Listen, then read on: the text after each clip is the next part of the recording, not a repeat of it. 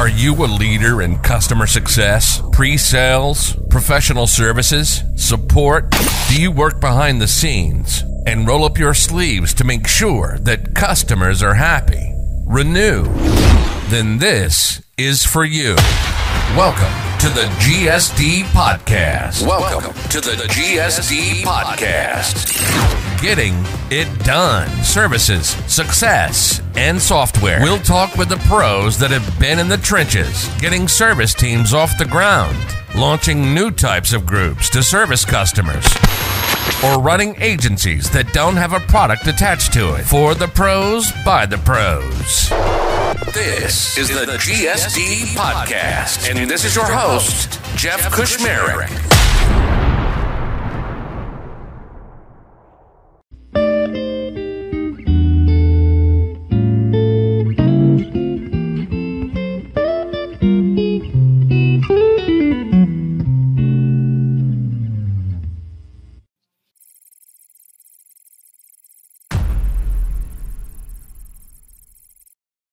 Hey there, it's Jeff. Just a quick note. I know my vocals are a little distorted at the beginning of this podcast. Good news is I rarely talk during this. My mic level is just jacked up for some bizarre reason. But David spreads gold. And as I said, he's really taking over the podcast here in a great way. So you might hear a little distortion when I first start talking, but just bear with it the first minute or two and then let David do all the rest because he's a great guest. And we really went into some really deep topics about CS ops and when to do it and how to start and what stacks people are using and using CSM sentiment versus using strict data and just some great approaches. So give it a whirl and I'll fix that mic for next time and I'll talk to you later. Bye. Computer. All right, and I think we are good to go. So, been sitting here talking with David Epperly and catching up. Just as a note, we had met during a Gain, Grow, Retain. So, right? GDR, yeah. So retain, that's a good thing for them to have. You know, no affiliation except for I've done a couple of hostings, and it's just a great networking thing, and also just great for people to log into and ask questions and things like that. So it doesn't matter where you are in your sort of CS journey there. But, you know, as I mentioned, and if anybody heard the previous podcast, I felt like I crawled under a rock or crawled out from the rock that I was under in the last couple of months. And I just saw like CS ops is just blowing up and it's everywhere. Where my kids who are getting ready to go to college, I'm like, well, maybe you need to start learning about this stuff. And actually, we can chat about that, but I am pushing them into the data. Like, you don't have to be a data scientist, but you should be able to understand data and everything like that. So I talked about this with Dana a little bit in the last podcast, if you heard that, where we were talking about what we used to do back in the day before this was like a term and all that stuff. And then I thought the good sort of bookend on that would be talking to David, who's just a ninja on this, and just I love what he's saying. I'm also going to post a LinkedIn post, which I think he just does an excellent job talking about, you know, all of this stuff from the ground level and things like that. So David, welcome. Well, let's chat about where you are and kind of how you got there. Yeah, hey Jeff, thanks for having me. Currently, I am the manager of customer success operations at Red Canary. We are a security operations shop, so it's good to be working in operations for an operations company. I've been here with the team for coming up on 8 years now. It's very hard to believe. 8 years at a SaaS company. Oh my God, that's no one stays 8 years.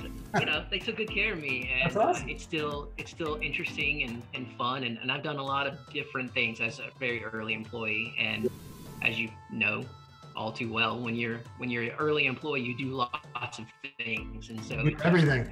That's right. Keeps the work life interesting. So vacuuming the floors at one of my stores, I was like, hey, somebody's got to do this.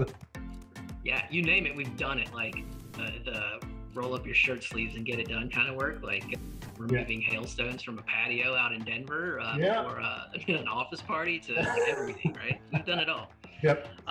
But that's probably one of the reasons I've stuck around. Like, I think that in CS and especially in CS ops, curiosity and being, explorative by nature is one of those things that helps you out, and I think I'm sort of naturally inclined to do those sorts of things. And at Red Canary, they've really allowed me to do a lot of different stuff over time, which has kept me very busy. But very excited to continue to explore CS and CS operations specifically now, because it's just, there's so much to do and so much to learn at this point that it's enough to keep me busy for a very long time. Did you start off originally in just CS and then moved into CS Ops, or did you come in from like an operations perspective and then moved into CS? Yeah, actually neither. Yeah, it's a crazy, well, I don't know if it's crazy, but it is a story. A friend of mine once described career trajectories in two different ways. One was the paint by numbers career, and one was the connect the dots career. Yep. And I have never had a paint by numbers career, because I'm all over the place. Absolutely. I've always been the kid who, when you ask him what he wants to be when he grows up, I start to get anxious and nervous, because I don't have any idea. There's no, there's too many things to explore and do. So I actually came to Red Canary after a previous full career in the federal government, working for the Department of Defense as an analyst. Yeah, I almost 14 years there, and I took the jump. My wife and I were at a point in an hour, and with our family, that we both needed to change, and we found a great outlet back close to our parents in Central Virginia to sort of do some of that work. But Red Canary was starting up at the time, and they were a security company that needed some people power. Yeah. And one of their big early on ideas was that if they could take someone who didn't have a security background and really, good in analysis or not, but then really focus them on the most important things within an environment, teach them what bad stuff looks like, they could then take that and scale it and do something really cool with it. And so I was the first guinea pig along those lines. And since then, that whole model is more all for like really good and important ways. But that's what I did for like nearly 2 years, or a little bit longer even than that, was I sat side by side with one of the best security guys on the planet. And I had no idea at the time, like basically. That says something coming from DOD. By the way, my mom was DOD out of MIT, Lincoln Labs. And so I'm familiar with that lifestyle and travel restrictions and her neighbors getting asked questions and stuff like that. So yeah, that's great. Totally. Yeah. It's frustrating not being able to talk about your work with anybody that you want to talk about it with. Unless you're an introvert, then it's great, right? So yeah. Yeah. Exactly. Yeah. So, I did that for a couple of years, and as the company grew, that role morphed into a customer-facing role. We started doing work that people would kind of classify as technical account management. Okay. So, talking to customers, making sure they understood what our value prop was, how the product worked, how our services worked, and then getting them to a good spot. And I found that I really enjoyed that, and it sort of like led me down another path of what my career might morph into at this strange company that was at the time very early. Did that for a while, and as we grew, we had a first head of sales come in to the company, and we were just sort of cresting the 100 customer mark, maybe 150 customer mark at that time, and the paperwork around renewals, expansions, upsells, all of that stuff started to get cumbersome to the technical account managers. Like, if you know those folks, they're just not, they don't want to do that, right? And just so if people just for time frame, what years are we talking around? Is this like 2012, 2015? You gotta pull up LinkedIn. Yeah, I'm pulling up LinkedIn now. So the company was founded in 2014. Okay. So if you just look at the LinkedIn profile, I can tell you exactly. So around 16, 17, I started working on account management full time. And it was still a customer facing role the way we did it. I had these great relationships that I built with customers as a TAM. And it was an easy transition for me to start talking about like more of the business side of things with those customers over time. And it started as like documents kind of heavy role, but then it morphed into something else. It was more about like, where do you want to go with Red Canary, and what do you want to do with our services, and how does that help you get to the next level? Taking the TAM work that we had done and then combining that with more of the business and the high level visibility kind of stuff, which, as everybody probably listening to this understands at this point, that's what a customer success person does. So I started following all these people on LinkedIn talking about customer success. And one day I just went to one of our founders and said, hey, we're doing customer success. We should just call it customer success. Exactly. And I think his exact words were, congratulations, now you're our first CSM. So that's how I became a CSM. And we scaled as most CS teams do over the first couple of years. We rolled up our sleeves and got busy. We did a lot of trial and error kind of work. We didn't have any specific tools or anything to get us started or busy. We just dug in and we worked hard. We had over 100 accounts apiece at that time, and we were hustling very, very hard. And we just started adding body after body. And through that, we built a team. I became the director. We started putting structure around it and process. At some point, we said, you know what? Let's get out of spreadsheets. Let's get a real tool. We brought in a tool, implemented that, and the team started to look like a real team over time. I'll fast forward a couple of years because I know this is running long, but no, this is all good. Yeah. But we got to a point where, as one of the original folks on that team, looking around, I started to notice things like we got a lot of technical debt with respect to how we want to run our business on the customer success side. And we've got a lot of process debt as well. So CSMs early on especially are doing what they do, and they're creating processes as they go, finding best fit and what works for them. Nothing was sort of pulling the thread together across the board and telling that story. And it really hurt us at the C level within the company. We weren't well understood. We couldn't use the same language and represent the work that we were contributing to the overall book of business based on the same numbers that the sales team were using, because that's well understood. People have been doing that for 100 years. And at the same time, we had this smaller department that was making big waves internally and doing some really cool stuff, working in an agile way and bringing really new thought and leadership to internal Red Canary, and that was our RevOps team. And speaking with our VP of RevOps, hey, there's this thing called customer success operations that sort of fits in with the sales operations and marketing operations that you have under your wing, and it seems like that would be a really interesting place to explore. And she was like, yeah, let's figure this out and let's do it. So I made that transition over. I've been here for a little over a year now. And, I think earlier this week, Nick Mehta, Gainsight just said CS Ops in 2022, everybody's got to have it. So I feel like. Oh, man. I think I might have told you that's what spurred my initial CS Ops research, because I guess Nick's just really loving it these days, because he posted in like December, November, like, when I get asked by startup founders what the first hire should be, it's going to be CS Ops, which, let me tell you, if I tell any of my customers that, they're going to show me the door. But like, it's nice. It's nice when you can do that. But it's super important. I'm not throwing shade at it at all. But it's sometimes you have to go in and build a little bit of process, and it has, the traditional thing I see is startups. They get some money, they start building a product, they get some more money, they start marketing it and selling it. And then they're like, oh, well, crap, what do we do now? We need to service this. And then they initially just throw some CSMs in, and they're doing everything post-sale. And then it needs to sell and, settle and gel a little bit. I always call this like the Pangea moment, where the supercontinents break up and they start going off into their things like CS Ops and implementation and things like that. So, there is a sort of place around in between Series A and Series B. I think that it's great to happen. So absolutely. If you can get it in early, that's great.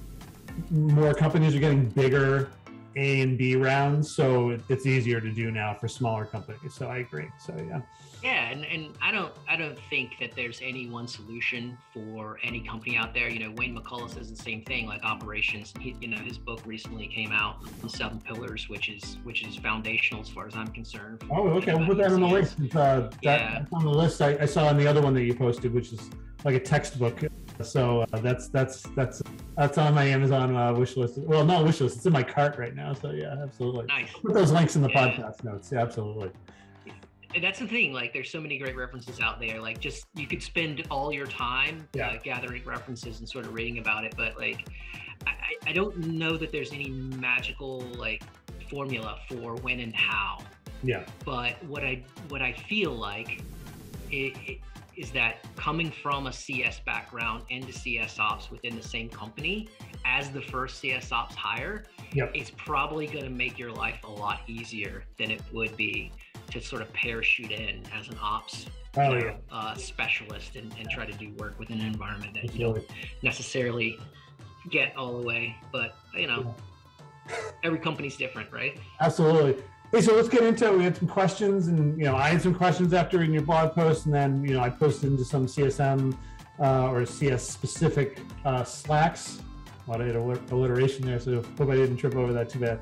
But and so you had this concept of telemetry. You have this sort of overall concept of customer risk forecasting, which I see that as being a new job title in 2022 or 2023, but you have this concept of telemetry and these qualitative customer factors that can help understand churn and risk and everything, which is probably like a big part of your job right now. Can you sort of expand into that, and maybe with the eye of different than what the CSM is doing for all the relationship stuff, like where these kind of factors come in? Yeah, I think so a little bit of background. So where the term telemetry comes from, back when I was a DoD guy working in Intel, one of the things that I did was look at rocket telemetry and sort of figure out like what we knew about rocket based on the technical feed coming from that specific rocket. So the pitch, the yaw, the thrust, what the color of the plume was, etc. Right? That was my first interaction with the word telemetry, and that was my understanding of it for a long time. And it varied slightly. Like satellites have telemetry, anything that moves, right? You can pick up telemetry on, and you can do it at distance. I moved personally into the cybersecurity realm, and all of a sudden it started to be endpoint telemetry.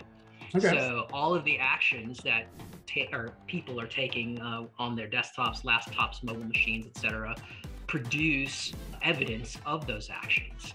And it's, as you might imagine, a huge data problem, because every single thing that you do records and it builds up over time. And you can imagine an organization having 1,000 people, millions of actions on a daily basis. We're talking gigabytes, terabytes of just telemetry that you could sort of sort through, right? And so that was really the red canary problem to solve. Like, how do you collect all of that? How do you take that and discern what's bad inside, and then only tell your customers about the certain things they need to know about, so that they can go and act on that, rather than giving them every little thing. This might be bad, this might be bad, this might be bad. Yep. And so that was my life for a few years. and as I moved over into customer success, it dawned on me that CSMs are doing this inside their head on a daily basis, and they're utilizing what they know about their product and what success looks like within their product and for their customers to figure qualitatively how people are faring along their customer journey. But even more so these days, they're starting to look at quantitative data as well. Like, what is Jeff doing on our website when he visits? What is he doing in our app? How long is he staying? Is he utilizing the right pieces of that we think will make him successful based on what we know about Jeff, right? Right. And so the idea about customer telemetry from the post was that you could take both the qualitative and the quantitative, and you could put them together and have your data set. And then CS Ops then writes the detection logic that goes through all of that data and says, if you see a combination of X, Y, and Z, that is likely to present you with the risk come renewal time, or at least probably somebody that you should talk to, because they may not be getting everything that they could out of our products and services. Right. And so in my head, like, that is a very clear analogy to how we work in cybersecurity. And so I thought that was an interesting sort of way to look at it. And that's where customer telemetry from my perspective, kind of came from. But I think you asked specifically about the qualitative stuff. And right. Well, you know, I'm really interested. So I have a bunch of customers where you're doing exactly what you're talking about, where they balance out their customer risk score based on these factors, and there's a heavier weighting on the CSM sentiment. So just sort of seeing how that all sort of boils together, which is, you know, CSM being like, I don't know, I don't have a good feeling about this, and then like going into the data, like proactive versus reactive, and all these types of approaches and everything.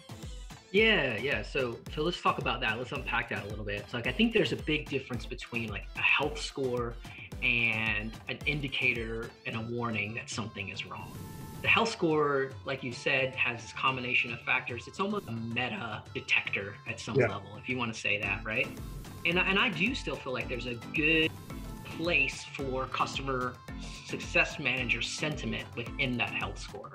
Of all the instrumentation that you can add, me sitting on this call, staring you eye to eye, looking at your facial expressions, because we're via Zoom, like it's even better for face to face, but like I can just pick up on those subtle cues that are going to tell me that this is either going well or it's not, and then start to back out from there what I think is going to happen.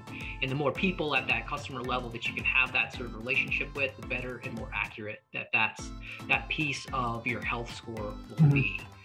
Now, I also think that in order to make it very good over time, I think it's a big part of your health score, but to sort of increase its validity over time, it gets better when CSMs experience having to make a call with respect to a prediction in terms of a renewal or a forecast. And the closer that they get to doing that in the way that our sales teams have done it for years and years and years, the better that they are at doing that. And so I've seen this firsthand. We used to not have any way to predict a renewal or an expansion or an upsell other than kind of like, lick your thumb, stick it into the air and see which way the wind's blowing that day. And we've gone through the whole motion of yes or no versus quantifying the percentage with which you think that you have confidence in that, and then talking about that week over week and making sure that it's accurate and updated. And that discipline around that forecast is incredibly important from my perspective to getting that piece of CSM sentiment accurate within the health score. So, and do you feel that is something that's always there? It's just like a stock tracker, and it's just always collecting data and giving you the response? Or is it something that a CSM should be looking at on a monthly, quarterly, weekly basis or something like that? Yeah, I think that the machine can tell you what's always happening. And I think that you as an individual need to consider your book of business and where it is and its like, you know, renewal path, its journey, and what you're doing in order to like update that frequently. And you know, it's only natural that you will raise risk, you will say that there's a problem, and then there will be much attention given to you and your thoughts about that problem over the next, you know, weeks or months until it resolves or goes away. So the big thing I see in sort of the difference in size of companies is being able to, you know, instrument your product that you're having your customers use so that you can get this data. How important is this? You know, can you do anything besides CSM sentiment until your product is instrumented like this? So you've got usage, and then we can talk about products after that, and, you know, but let's just talk about straight up data collection for now, and then maybe lots of VLOOKUPs and, you know, tools like Tableau and stuff like that. Yeah, no, I think you can ease your way into it for sure. Like when we started with a Google form and a spreadsheet. Wow. And I think that's the way most companies probably want to start. You always want to prove out, from my perspective, what, you know, you're trying to get out of that tool before you even enter into conversations about should we buy it or not. And that's honestly the best way to do it. But you have CS sentiment, and you can record that over time, and you can correlate that very easily in a spreadsheet to time and date. And if you overlay that on customer journey, you can start to see patterns about, you know, the ebbs and flows of that CSM sentiment, and maybe start to derive insights in terms of what your customer journey is feeling like over time to customers from their perspective. You can also just ask them. That's also super important, especially when you're early on. But things like who attended your sync meetings, how, like, what, you know, what their role is, what they're trying to get out of it, all of that stuff sort of bridges the gap between qualitative and quantitative. And it's just a heavier lift early on from the CSM's perspective to enter in those sorts of things than it is to be much later. Later, you want qualitative, you want the machine to take care of all of the quantitative stuff, and just the CSM to put the gravy on top of the qualitative. But like, I guess frequency of meeting, how many people, how deep you are within that relationship. Guys like David Epperly at AppsFlyer have done amazing work at documenting how to build a quantitative relationship model. And he's doing it out of Salesforce. So we're not talking like CSM specific software here. There's lots of different ways you could do it, and he started in spreadsheets as well. So I think that to answer your question, there's absolutely a lot of things that you can do without having a specific tool that's built to collect that information and having your whole app instrumented front to back. On the other side of the coin, anybody who is good on the data side will tell you can absolutely have your application instrumented completely and not know what the heck to do with all of that data. And it's almost more paralyzing to have that situation. So that's one in the tick box for caution before you jump into that sort of thing. Just the thing, and we wasn't on our things to talk about, but like I could see this being extremely powerful for like your long-term sales, where people are demoing the product off, and you're having to go through like a super long sales cycle, and so you're kind of putting this tool set into like sales engineers and things like that. And sometimes people will bring in CSMs and into the pre-sales process as well. But I think of these 6-month-long extended trials and things like that, where you're able to really say like, these people aren't logging in, or they're not using these modules, they're not doing X, they're not doing Y. Let's make sure we get some education out to them and things like that. So have you seen any of that in your travels? I'm sure you work in some Slack channels that I'm not in. So Yeah, I think, like I said before, I think that this is the time of experimentation across the board, whether it's CS or specifically the CS ops. I think people are doing all kinds of crazy things, and some of them will shake out and be amazing over time, and others will just be trials that we put aside. For us, I know our CSEs, our pre-sales engineers are much more focused on things like overall value delivered and making that high level connection. And what we found, at least on our side, is that in the pre-sales motion, a lot of times the buyers are different than the actual users. And so if you do go that route, I think the caution would be around understanding that well and knowing that what presents itself post-sale is not necessarily what you can rely on pre-sales to get the job done. Yeah, I think it's probably better for maybe some of your more complex products that take a long time to sell. So people are like, okay, we'll give it a whirl for 6 months, and it's versus the like types of things where you're dropping JavaScript in and just going to town or something like that. 100%. If you're in an environment for 6 months, you need to have some really, really detailed user perspective, and if they're not giving it to you on a frequent basis, you better instrument it so that they're basically their fingers do the talking within your application as well. If you're talking to a buyer, it's way out of what we thought we were going to talk about. But if you're talking to a buyer and they're like, great, I'm going to give this to my team, and they're going to go use it, and they're going to tell me if this was good, and if they say they liked it, I'm going to go purchase it, right? And then you're like, I hope they start using it, right? But like, or then I can see where then those factors can come into, so you can go back to the buyer and you're like, your team's not using this, and then present like, if they did, you'd be able to save 30% or those types of things. So, but we can stop talking about pre-sales. But one last thing. I want to hear your question, but like to sort of tie it all back, though, I do think there's a really interesting perspective for the SaaS in general, who is trying to shorten sales cycles and trying to get people in the door quicker than traditionally they have done.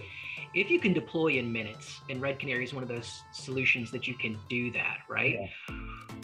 What you do is, because most of the emphasis naturally within a company, and I say this like, don't love this, and I'm working to change this. But honestly, like between you and I and everybody who ever listens to this, like most of the attention from the leadership level is going to be focused on the pre-sales sort of stage. Yeah. If a sales engineer needs something to sell to a major customer, it's going to happen. It's going to jump to the top of the product stack very quickly, right? Yeah. But what happens is if you shorten that sales cycle and make it so easy to push people into customers, the emphasis on some of those things gets lost. They then become customers who are giving you feedback through a VOC program, and maybe they're not prioritized to the level that they should be unless you're really paying attention. And so that's another like super important role for CS and CS ops to play, is to bring that commentary back into the forefront of the conversations internally and say, hey, there's a huge demand signal for this, and we may have missed it because maybe we are killing it on the sales cycle side. Well, not only that, I love your perspective on that, because the common problem I see is somebody signs up, let's say your average ARR is 50K, just to make things easier, right? Every customer, you average it out, it's 50K. Suddenly the 200K ARR customer signs up and everything they ask for suddenly gets escalated to the top.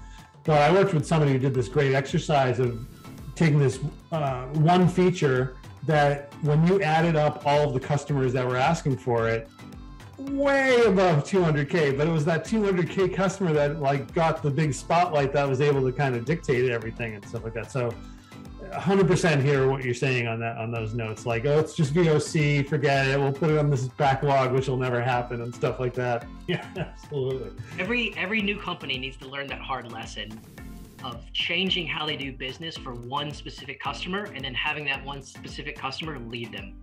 Right. And they're like, well, what do we do now? If you bring it back to baseball, like if you try and win every game by hitting the grand slam on the bottom of the ninth, it's going to catch up to you. So, absolutely. Okay, we have a user question. Shock to you. It wasn't passed to you beforehand. What are the key metrics tracked by CS Ops? Is it only related to churn, or does it also include metric around time to activation, usage, etc.? Great question. Yes, the answer is yes. I guess I would say, the standard answer is it depends, but it really, you can sort of get better than that by saying this year, last year and this year with CS and CS Ops, everybody's turning their attention to net revenue retention or annualized revenue of some sort, and tying everything that we do as a CS team or as an ops team back to that revenue. So to answer the question, like, that's how we need to high level measure everything and have that constantly, like, first and foremost in your mind, like how it is going to affect that. Like customers with great long-term relationships that understand the value prop always renew, they always expand. It's a big incentive to have them on your team when you're talking about NRR. You can directly correlate the work that you do in things like EBRs and sync meetings and all of those things back to NRR. And so from my perspective, you need to look at that stuff all and pull the thread all the way through back to that. And so the metric at a CS level or a CS Ops level might be some sort of like number of EBR to customer ratio, taking EBR as an example, and then correlating that to likelihood of renewal, any kind of risk that comes up, time to resolution, and then ultimately their renewal and upsell expansion and how that ties into NRR. But I think if it all ties back to that overall company goal, I think that you're in good stead. So it could vary, like anything, for a B2C kind of business, it might be time in app or something like that, which would also correspond back to those high level goals as well. So that's great. Does that answer it, or is it? No, that's good. I actually had a follow-on question along to that. Is the day-to-day interaction are you working with individual CSMs on their book of business, or are you just kind of working in the background to make sure like the processes are available and like the dashboards are available to people so that they can just always go in and check out what's going on? Or are you like, classic movie scene running in with a, laptop, like, oh my God, like look at this data right here, you got to go do something.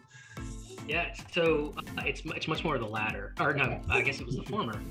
People have been saying for quite some time that CS Ops is basically becoming a CSM to the CSMs within your company. Okay. Yep. So as a CSM, if I don't work with individual CSMs on a daily basis, I'm not doing my job. Okay. Like I have a very close relationship with the VP of CS. We work on the strategic things. Then to implement and make sure that it's working, and also to make sure that our solutions and our processes aren't tone deaf and adding more overhead to the CSM than they should be in order to get the job done. I have to be constantly taking feedback from those CSMs, and it goes even further than that. Like ideally, myself and my team sit in on actual customer calls, and we look at actual customer issues and go through actual renewals with CSMs to really deeply understand how they work. And the cool thing about ops is that it's not just that.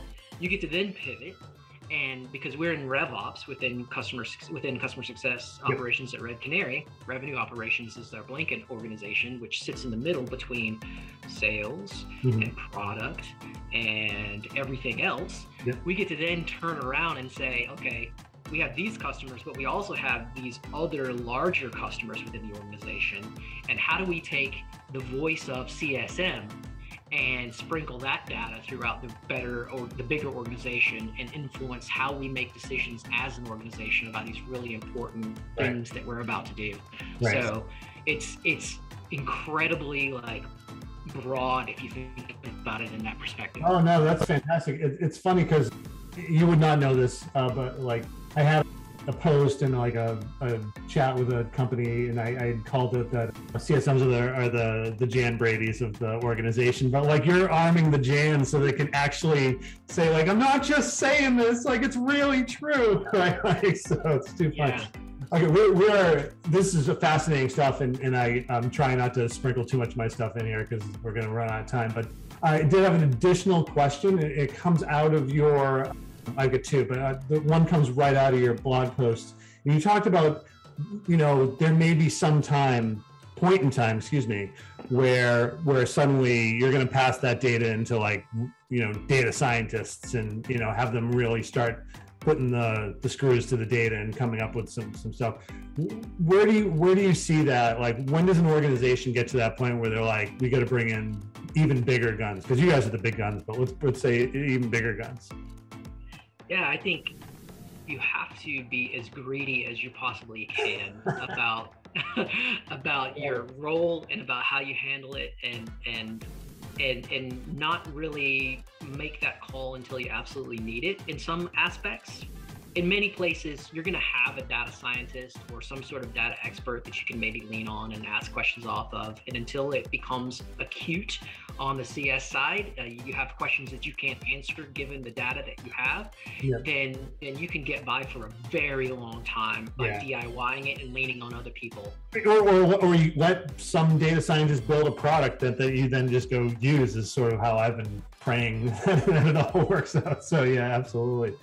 Yeah, and again, it's the old thing there is that you can get into trouble using the tools that you don't exactly know how they work all the way. So that's the caution there. Yeah. But for some organizations, it's just going to be a matter of logistics. Like if I have 200,000 customers in a B2C kind of like environment, I just can't use the tools that I have on hand to process that. Yeah. And I'm probably, if I'm doing like what I should be doing, don't have time to go and learn those tools and implement them and be responsible for care and feeding of them and data integrity and all of that stuff. So I'm going to need someone to help me with that. So it's probably going to come earlier for those companies that have, web analytics kind of frameworks and doing things with like many millions, maybe customers and that sort of thing. Yeah, I 1000% agree. I actually have data to back that up because I was at a company called Virgin Pulse, which had a web product, and then also everybody was wearing like a Fitbit type of tracker. You can imagine all the data that's coming in, and there was no tool. You needed to pass all of this usage data after it was de-identified, of course, into data scientists' hands so they could come up with these insights. Okay, so Last question, and I understand if you need to be generic and talk about the type of product instead of saying like these are the actual vendors that you're using, but like what's your current stack right now? Like what are the tools or types of tools that you're using? I will also say, I've probably said in like 15 podcasts already, like VLOOKUP is the biggest BI tool in the world, but no doubt. We definitely use Google Sheets to a great extent, but less and less more so these days, and it's because we have a much more robust stack coming to the fight, if you will, with respect to all of this customer telemetry. So for us, our foundation is and always will be Salesforce in order to be our system of record for everything that customers do, our CRM. And we also have our own, I will throw in our application or our customer portals that generate all of this. Right. I mean, a good majority of this customer telemetry. Because we're a security operation, we don't want those things to come together ever. And so we sit a very specific customer success software in between those two things. I'll just say it's Churn Zero. We've been a customer of theirs for coming up on 5 years now. Nice. And we gather telemetry from our application within that tool. And then when appropriate, we'll make the connection back to Salesforce. And so it sort of regulates between the two of those things. We also have Zendesk handling all of our customer support activity. That's piped into Churn Zero as well. So for more telemetry, more indicators of good, bad, and ugly. And then we have Product Board that provides feedback for direct from customers, but also from CSMs and everybody else in the company that's customer facing. I remember you talking about that on the GDR, and I was blown away by how cool of a product that sounded like. Absolutely, yeah, absolutely. And so we sort of tie all that together, and that's it really. Churn Zero handles surveys, so we don't have a specific survey tool. They handle our journeys and our plays. They also do all of our risk scoring and our health scoring. I mean, they don't do it. The tool does it based on our prescription. It's incredibly flexible and powerful, and it does things like export to Google Sheets in a live way that allows us to MVP dashboards and products that we would for the rest of the company with customer-specific data involved in those as well. Fantastic. Well, lots of great insights. I really appreciate it. And I'm sure we'll grab you back in a year or so and see what's been updated. I have been sort of ending some of these with saying like, what was your big activity for COVID, which is like now kind of back. So like just baking bread. I see a banjo in the background. What's going on?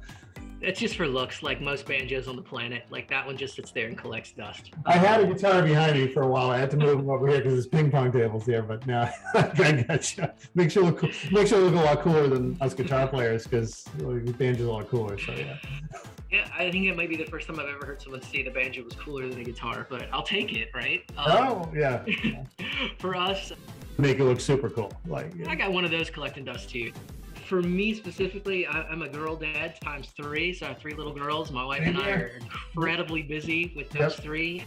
We, been stuck inside in COVID for so long. We really try to get out of the house over this last break and just explore and do some things to push our boundaries a little bit. And I think we were mostly successful with that. We talked about that before we got on, so that was a great story. So that's awesome. Well, listen, David, hold on. I'm going to stop the recording. We'll just catch up on a couple of logistics, and we're good. But thanks so much for joining. I'm sure it's gonna be super helpful for everybody that's listened, and we'll hit stop right about now. Awesome.